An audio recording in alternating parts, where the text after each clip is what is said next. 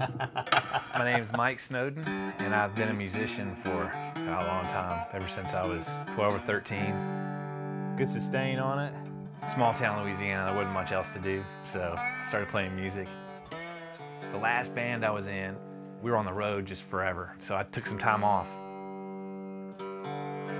Man, that's cool. And I came upon a guy playing a Cigar Box guitar on the internet, and I was like, oh man, that's cool. I've never seen that before, you know?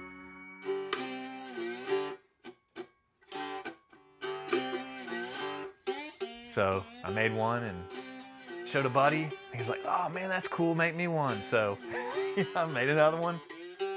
I'm right over at 900 now, so I'm getting close to 1,000, and it's a fun way to do music without having to kill yourself on the road, you know?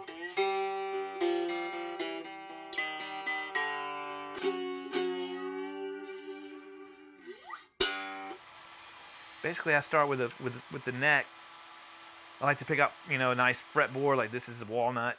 I cut that out to fit on top, and then I do the inlays on the fretboard. This is a scrap piece of wood, so I try not to throw any of my wood away. I try and keep everything. So you just pull that out, and that's a little plug that we're gonna fill these little holes with.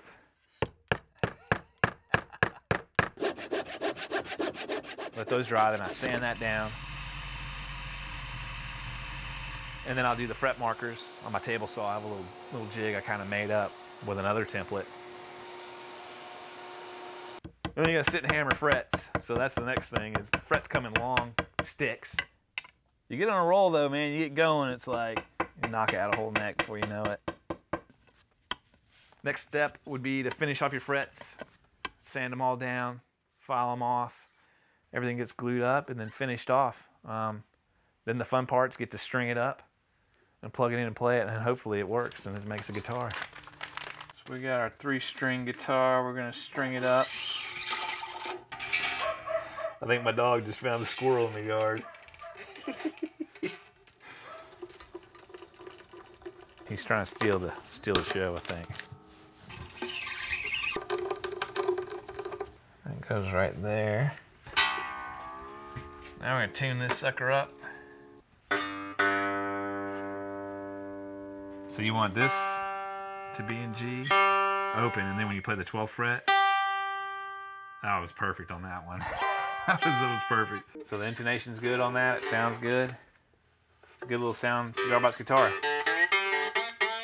They all sound different. That's the cool thing about Cigar Box guitar, you know. You find a box, if it has a good, you can tell it'll have a good tone to it, you know, just by knocking on it.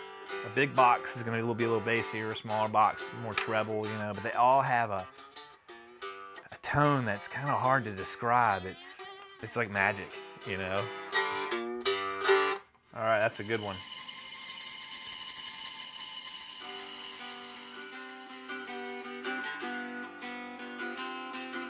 Jeff Daniels, when they were shooting Dumb and Dumber 2 in Atlanta, he actually bought 4 from me.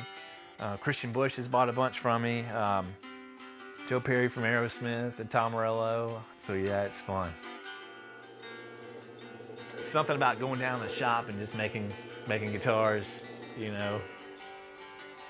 Sometimes you think it's kind of silly, you know. It's like I'm making a Cigar Box guitar, like what, you know. But then people see it, they're like, man, that's so cool, you know.